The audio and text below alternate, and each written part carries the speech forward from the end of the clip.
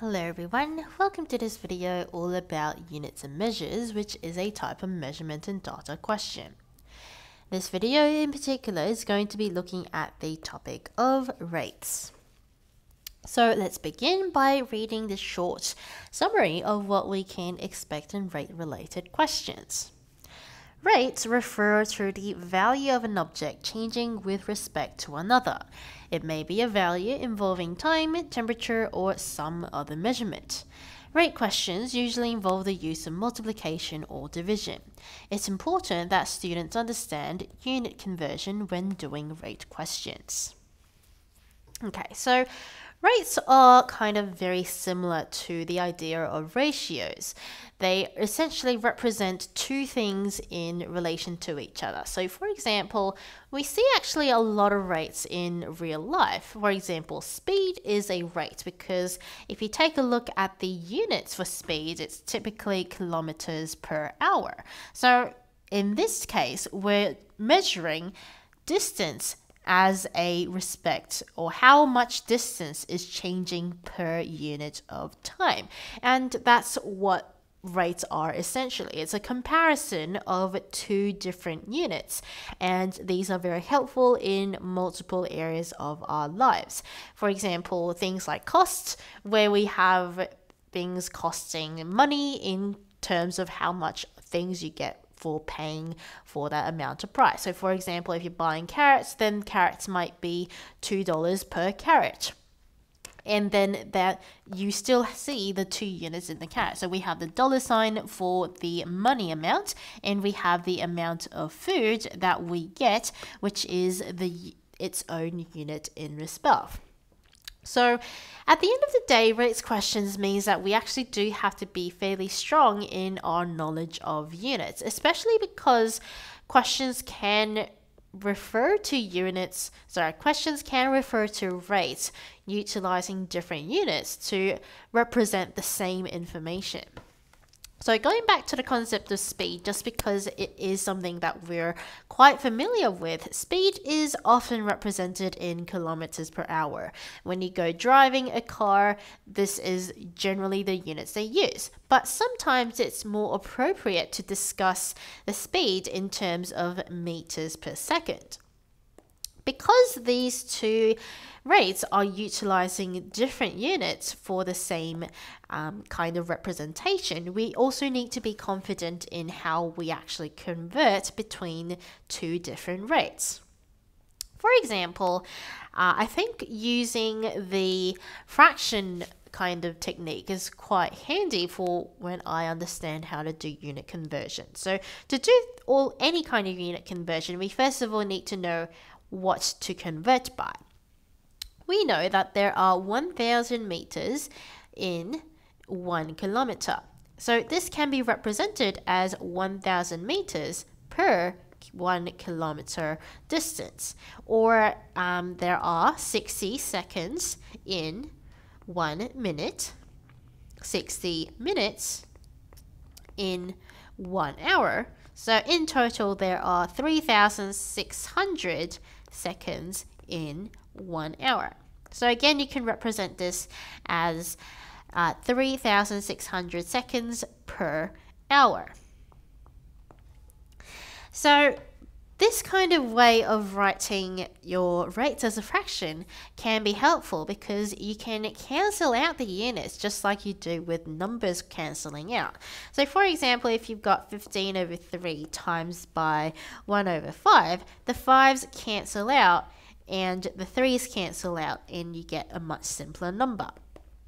Similarly to that concept, you can also apply those to units. So for example, if I want to convert 10 kilometers per hour,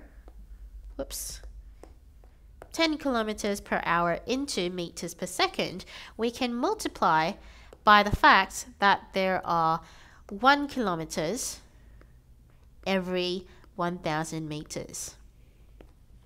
And the fact that there are 3,600 seconds per hour. And we can then cancel out the common factors. So the kilometers cancel out, the hours cancel out, and what units we're left with is meters per second. And so the calculation then becomes 10 times 1000 divided by 3600 meters per second. And that's just a kind of a trick that you can employ to make sure that your units are in the correct format whenever you're doing these types of unit conversions. Now that's enough information about rates. Let's see if we can actually apply that in this example question. Here we see the temperature at the Blue Mountains is 12 degrees at midday, but began falling at a rate of 3 degrees every 3 hours. What time would it first hit below the freezing point?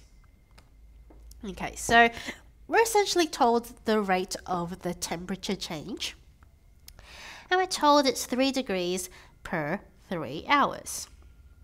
Now, because rates are very similar to ratios, we can actually make sure that this is more simpler to understand. So, for example, we can divide or multiply the entire rate by any number, as long as you do it to both of the numbers.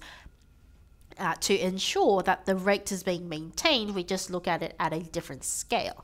And then we can then see that if we divide both sides by 3, we get 1 degree per hour.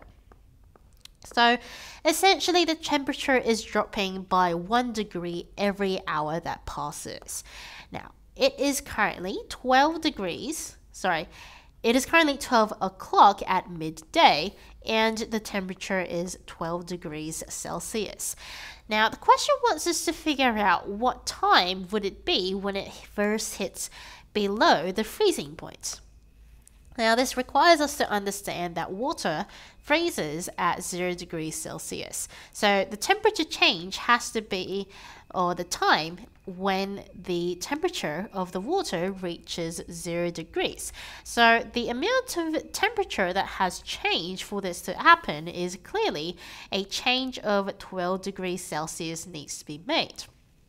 So if we want 12 degrees Celsius of a change, and we know that the rate of change is a degree Celsius per hour, we clearly need to multiply the ratio by 12 to get from this number to this number. And remember, we always have to multiply rates, both sides of the rates, by the same number to ensure that the rate is maintained. So that means it takes us 12 hours for the water temperature to change by 12 degrees. So that means at exactly 12 hours after 12 p.m. is equal to midnight, or 0000. This is when the temperature is equal to 0 degrees Celsius. Now, if we went and then selected answer option B, we would be incorrect because the question says what time would it first hit below the freezing point. So it's always very, very important to read the question quite thoroughly so we don't miss important information like that. So 12 a.m. is when the temperature hits exactly freezing point. So the minute afterwards would be when the temperature falls below the freezing point. So the correct answer option is not option B, but rather option C. Okay, so that would be the correct kind of techniques that we would employ for rates-related questions. We have to be very careful to take a look at the units being used and see if we can simplify the unit further. Then we can manipulate the rate by either multiplying or dividing by the same number to get a rate that is helpful in answering the question. So that is the end of this video. Thank you everyone so much for listening.